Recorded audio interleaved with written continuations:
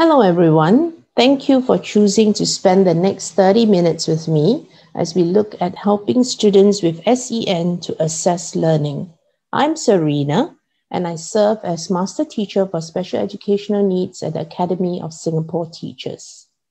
It is heartwarming to see a diverse and large group of participants today.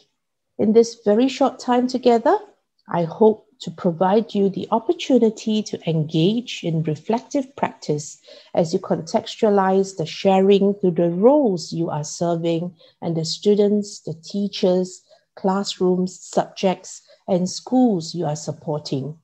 The student, primarily the other in the classroom, the one who challenges our assumptions and boundaries, is at the heart of my sharing today, which is based on my work with the fraternity and is not a funded research project.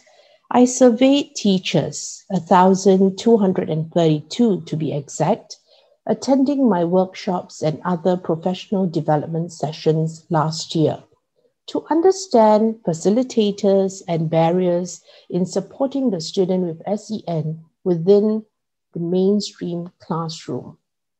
Recurring issues surrounded two key concerns. One, having to teach the SEN student effectively within a class of 40.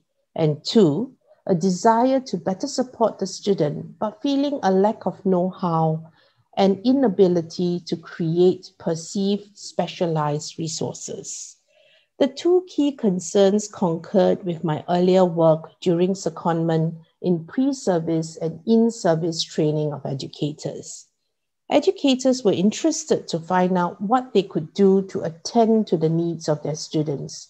A majority were not questioning why they, as mainstream teachers, have to put on a perceived additional hat, but they felt incompetent in terms of skills and knowledge. A myth that surrounded the two key concerns was that the SEN student needed specialized, customized support to assess mainstream learning.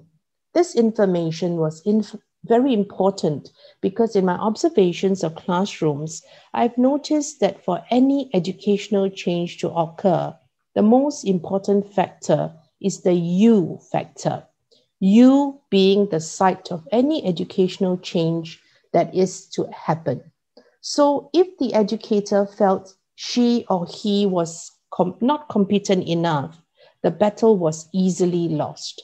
So a key way around this for me was to examine the beliefs we hold as educators. So what are the beliefs that we hold, whether as an advocate, a facilitator, or leader in providing intervention or pedagogical support? What is our anchor? In speaking with teachers, it is clear that beliefs drive our practice and guide our actions. So whether we are allied educators, we are teachers, educational psychologists, or school leaders, I would think that the common factor is the student at the heart of all that we do. Having this common factor facilitates SEN support. Because when we believe that every child wants to and can learn, we are motivated to ensure that each child in our care has access to learning. We do our best to effectively teach them and support them. This common language, when articulated positively, was a facilitator to SEN support as a guide and anchor.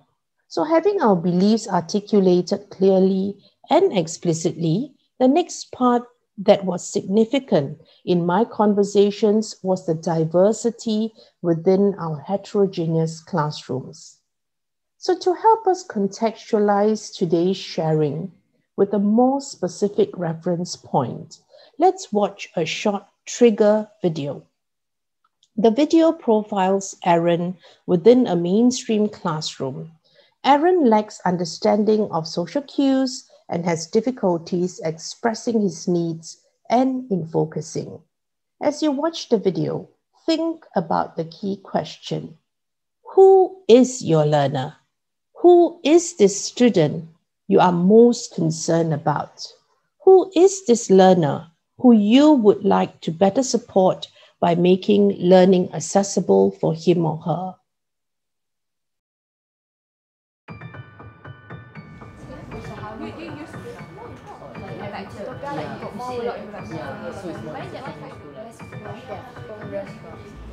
Okay, good morning everyone. Good morning everyone. Okay, get back to your seats please. Thank you. Aaron, go back to your seat. Aaron.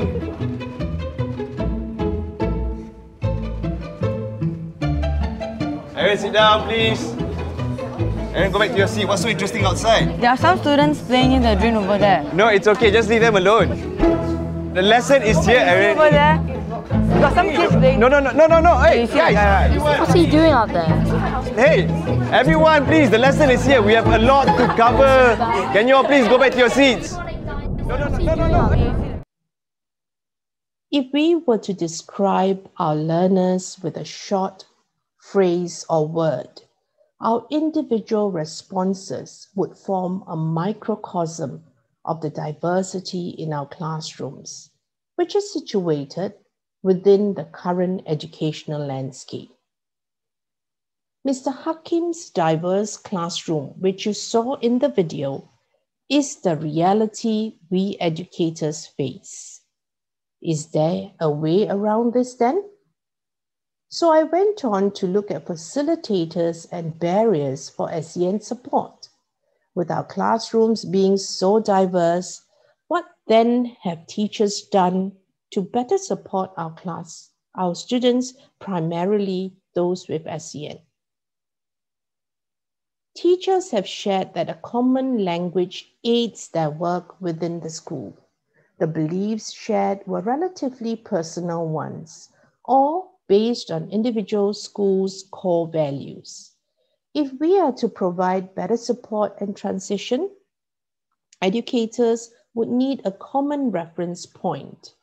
On a national front, the Singapore curriculum philosophy and the Singapore teaching practice are gifts that help us all sing the same song, so all our students, not just some or most, are better supported as they progress from one level to the next and one school to the next. As our beliefs drive our decisions and our actions, the STP provides teachers theoretical understanding of subject matter, students, learning, and teaching matched with the appropriate pedagogical practices across 4 teaching processes. So teachers have shared that as we provide access to all learners within our classrooms, positive classroom culture is the most important and best starting point. I have found that this is true especially for the student with SEN. So if we delve deeper into positive classroom culture, it guides teachers in the key areas that would actually ensure that the classroom is set up for effective learning. So in a class like Mr. Hakim's, what would help is going back to the basics of building a positive classroom culture. As I explored this area further to understand the operational definition of what it looks like, feels like, and sounds like in our mainstream classrooms, I consulted teachers who are supporting students with SEN at 2 levels, 1 at the classroom level and 2 at the school level. This was done through pre-workshop surveys as well as co-generative chats done both face-to-face as well as through telecommunication and online means. Using positive classroom culture from STP as a reference, I grouped what I was learning and observing into the 5 key areas. In the interest of time, I will focus on examples on setting expectations and routines. So in scanning the ground and understanding what helps students with SEN assess learning in the mainstream classroom, I was interested in searching for effective practices that we could reflect on and even replicate to strengthen our work. It was evident that teachers were aware of the need for expectations and routines to be communicated, and most actually spent time in the first week of the new school year sharing this with their classes. So the what and the why of setting expectations and routines was less of a barrier compared to the how it was done. Teachers knew the intent of setting expectations and routines, but differed in their ways of how they did it in their classrooms so that every student, not just some or most, were able to assess learning. So allow me to provide some examples for reflection. In the case of Aaron, for example, he lacks understanding of social cues, and we could see that he was genuinely interested in what was going on outside the window. Mr. Hakim voiced his expectation that the students should be at their seats, but I wonder if he had communicated that explicitly to his entire class. So for a student like Aaron, what would be essential is to guide clearly of what is expected. If the expectation is visually available on a board in front of the student, it is even more effective.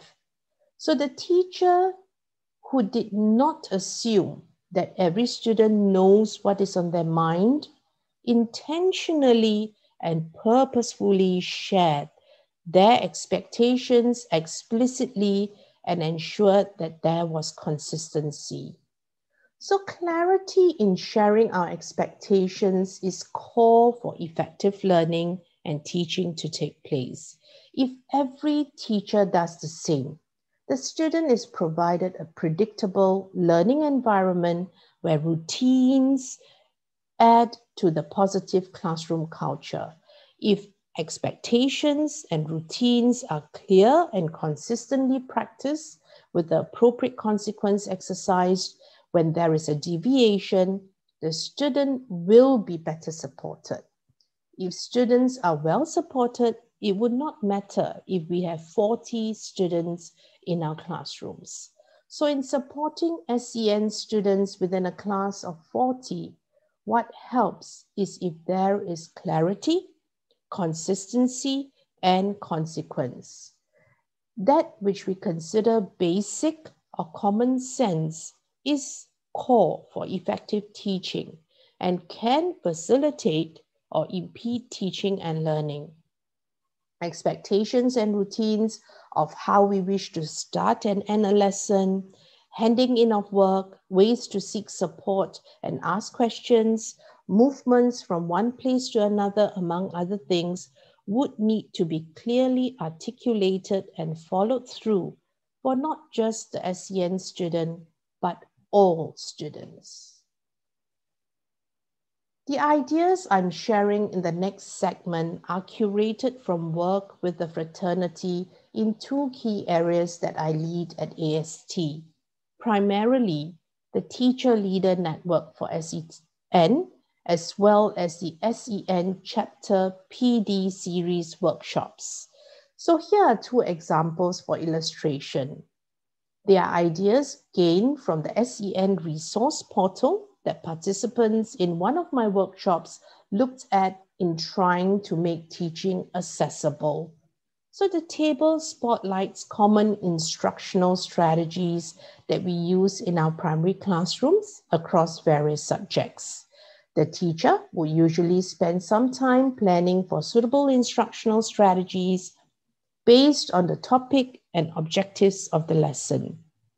As various strategies, such as, for example, graphic organizers are included in the lesson to enhance engagement and learning, what would facilitate support for SEN students is to make the use of the strategy explicit and clear. So what helps is if we do not assume that students already know what and how, for example, a KWL chart is used. We would need to take the student through the KWL chart step by step, so that expectations are also communicated. And for a student who may need many reminders, sometimes a visual cue card with a step-by-step for reference would be helpful, especially if this is a strategy that you use often in your teaching. In my classroom, I would do this for every student. So when you use it often enough, the student becomes familiar and just needs to refer to the cue card to support him or her, and you would not need to keep repeating instructions.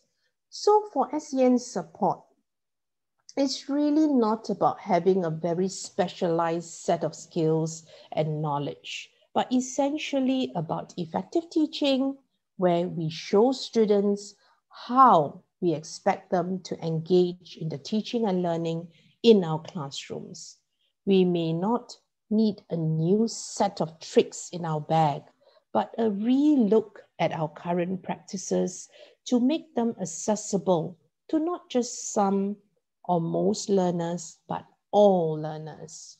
What may seem simple and common sense may not be that simple, or what we may think is no big deal can actually be a huge source of support for the student.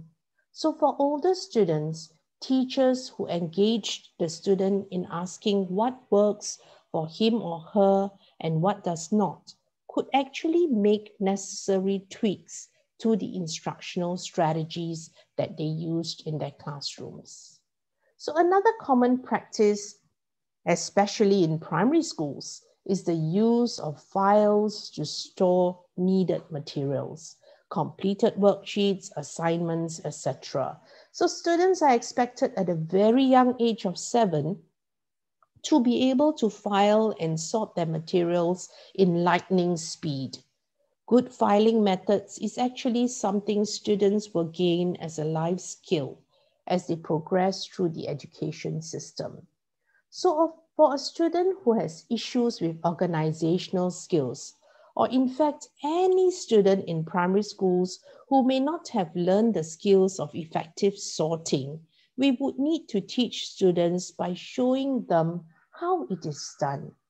Whether we are using one file for all materials or 3 separate files or color-coded dividers, if we expect neatly sorted materials, we must teach so our students can learn. The idea of colored files or files with dividers clearly labeled in this example helps students organize their learning better. For the primary school student, it is effective if examples are provided or an actual demonstration of what is supposed to be done is actually done with the class. So I would do an actual demonstration of how this file with separators is to be used to sort and organize materials that are required for learning. This is an example which is extremely helpful for the student with deficits in organization and sometimes even coordination. But it will also help all other students manage their learning materials better. So for the oldest student who's familiar with the use of such files, I may facilitate the use of this by including it in my instruction or in my teaching so that the student is reminded as well as does not feel out of place using a supposedly uncool file. So as we think about SEN support, it is useful if for the younger student, we as teachers work with the parents or maybe even the allied educators who can support our work to teach the student explicitly how to use, for example, the file in this example that I've just given. So for students of all levels and streams, what is useful as we use resources such as this is if all teachers coming into the class use the same methods and actually sing the same song through the same practices. This helps with predictability and routine, which even an 18-year-old student with autism would probably still need. So what we are essentially doing is we are removing the distractors, or what I call noise, that may impede the learning. So as a teacher, I am making accessible the learning to you.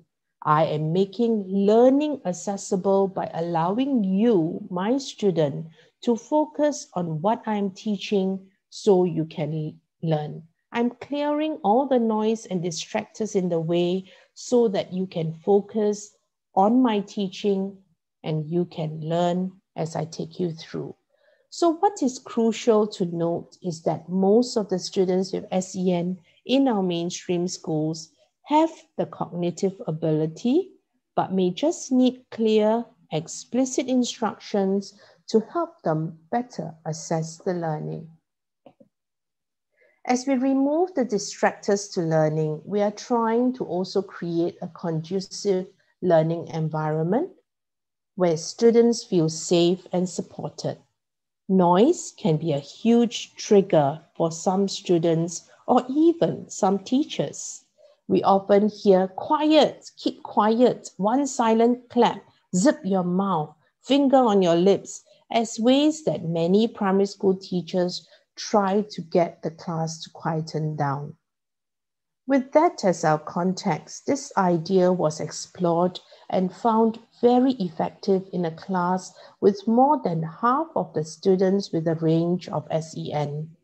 Work could not take place in some subject classes, especially when the teacher had only 1 or 2 periods per week to get the curriculum across.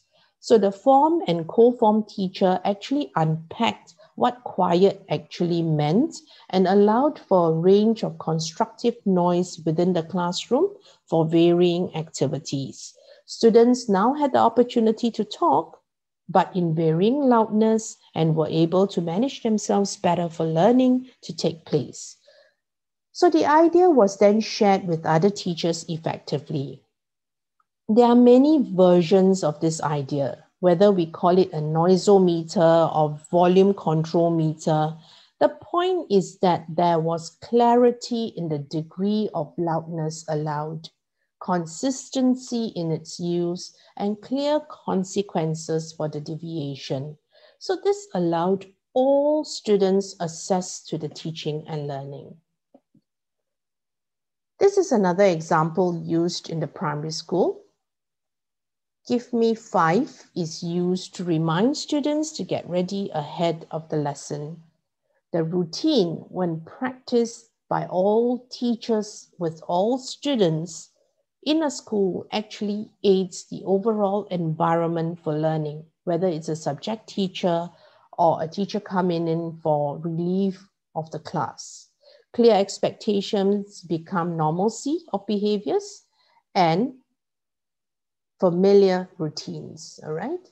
So what also helps is when the teacher tweaks ideas to match their own beliefs and values. If I were to do this in my own classroom, I may remove the first point, eyes on speaker, especially if I have a student who is unable to maintain eye contact.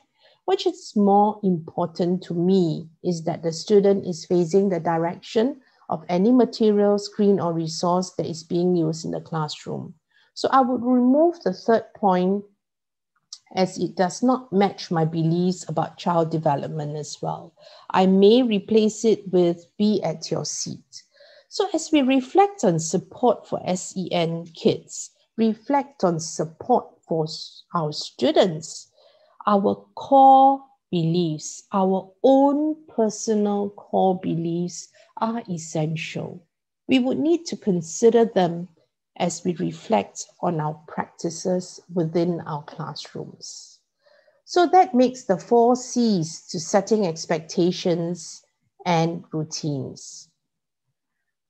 I hope that this would ease recall as we continue to think about providing students with SEN better access to learning. So the 4 C's being clarity, consistency, consequence, anchored on your core beliefs. So as I reflect on the key to leading and advocating SEN support through effective pedagogy, the acronym SEN shouts out at me. It is a quick reminder of the essence of supporting a student with SEN in the classroom. The S reminds us of student-centered learning, one where we would provide a range of experiences, approaches, and strategies to support learning that centers around the student at the heart of all our actions and decisions. The E reminds us of explicit instruction, not leaving learning to assumptions, common sense, or even chance. And the N reminds us to provide needs-based support. Moving away from putting our students into rigid compartments according to what they cannot do or what their diagnosis suggests. Needs-based support would encourage us to include rather than exclude the uniqueness that abounds within our classrooms. So here is an example to illustrate the acronym SEN that I've just shared. For a class that comprises several students with challenging behaviors, one with autism, one with dyslexia, and another with vision issues, the teacher would need to consider providing a range of learning experiences that would allow for engaged learning. Worksheets are purposefully created with consideration of the font size, the font type, and spacing between the lines. The text is framed within a box with line numbers to ensure that students can better assess the reading material. A visual cue card to remind students about paying mindful attention was also placed on each table for self-regulation. The cue card was created based on the needs of the students and is coupled with a reward with a gradual weaning off towards self-monitoring. For students who are able to communicate their needs, the teacher consulted them to ask what works and what does not. What is crucial is that desired behaviors are communicated and the student is made aware through a role play of what was expected of them. The explicit instruction ensured that the materials prepared were accessible and used optimally by the students. The cue card was used in the classroom as well as at home with varied reinforcements. When such a system is used consistently with a many helping hands approach, more challenging behaviors may be managed. Once the students are able to self-monitor and reduce off-task behaviors, they will be able to actually attend to the lesson. So the slant board was found to be useful for a student with visual impairment. The angle of the slant board allowed the student to better assess the material. For this given example, the teacher provided any student who wanted to use the slant board the opportunity to use it if it aids their learning. So boards were made available for all students. Students shared that the slanted board and the boxed up text in the worksheet helped them focus on just the worksheet and nothing else on their tables. So what was intended for the SEN students provided needed support to other students as well. In the short time together today, I do hope that you have gained food for thought as I shared about our common language through the SCP and STP and how we can start by building a positive classroom culture, primarily in setting expectations and routines through clarity, consistency, and with consequences grounded on our core beliefs. As we explore student-centered learning experiences and approaches based on needs that are explicitly and intentionally communicated. In the next few minutes, I will quickly share resources that can support the work that we are doing in our schools. This may be a refresher for some of you who are already very well versed, with some of the resources. So just bear with me. So this is an infographic that we sent out to all schools in April 2020. It covers 4 key areas that will be good to look at to ensure that students with SEN have better access to learning. The context for this infographic was to help provide support during HBL for students who seem to be coping well in the first week, but who started to struggle when there was a backlog of incomplete work and spaced out deadlines. So we gathered as a teacher leader group to identify barriers to online learning and realized that what would help the student actually cope better was 1, clear daily schedules of what would be needed to be done. Ideas for a home timetable were also shared. 2, a step-by-step instruction numbered to help students understand what is required of them, as some missed parts of required assignments and others provided their answers in forms that SLS was not able to accept. 3, to ensure accessibility through selection of accessible materials, whether it was closed captions on a video or font type or accents of foreign speakers that we needed to be mindful of in the selection of our materials. And 4, one-on-one time where actually teachers were encouraged to check in so that they could gauge the type of support that students required.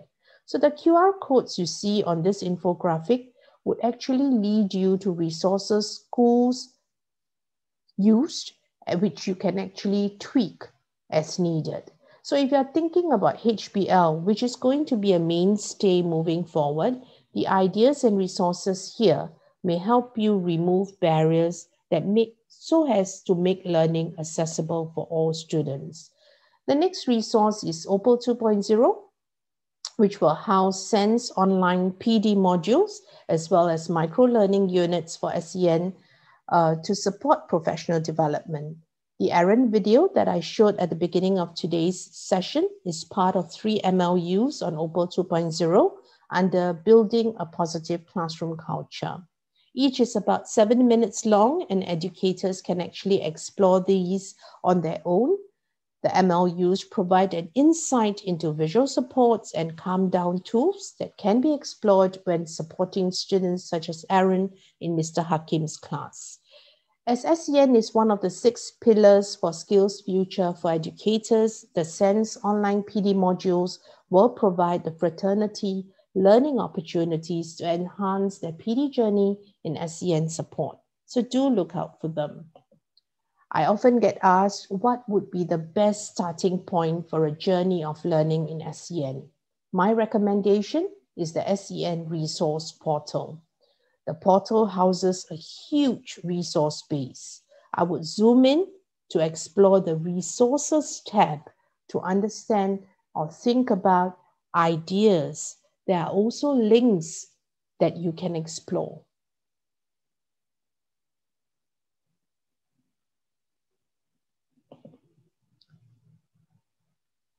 So I do hope you had the opportunity for reflective practice and that I've given you an assurance or reminder of what matters in SEN support.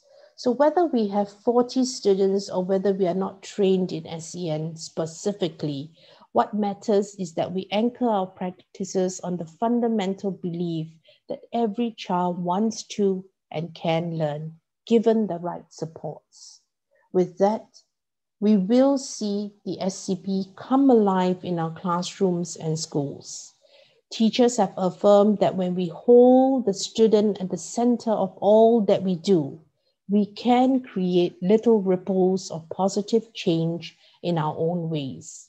It is my hope, and that of many others, that our learners with SEN can gain full access to instruction within a positive classroom culture that includes rather than excludes.